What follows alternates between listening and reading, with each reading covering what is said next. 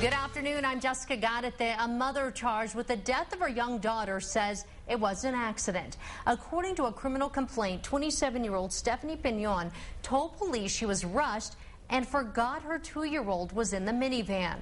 We're told the child was in the van with the windows rolled up for more than 2 hours while Pignon and one of her siblings were at an appointment yesterday at the Southwestern Indian Polytechnic Institute near Coors and Paseo.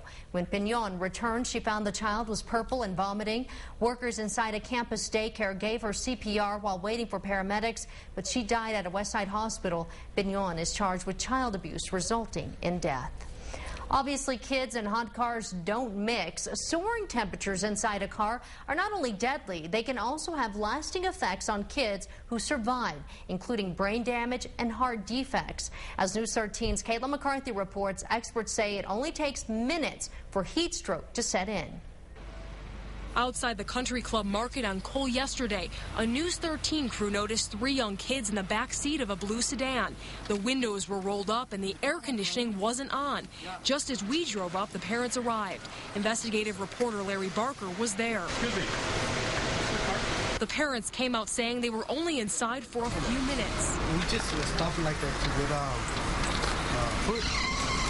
There's the grandma. Yeah, but you have these great kids.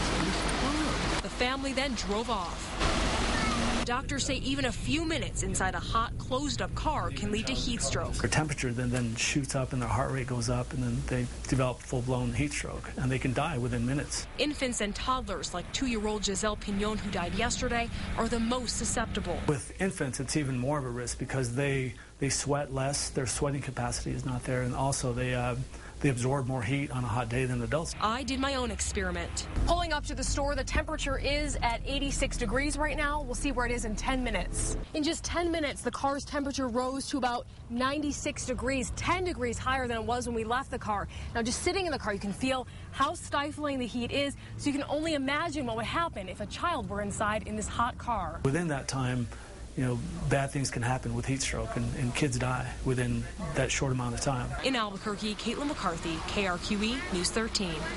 Dr. Cordero says symptoms of heat stroke include nausea, vomiting, fatigue, disorientation, and dizziness.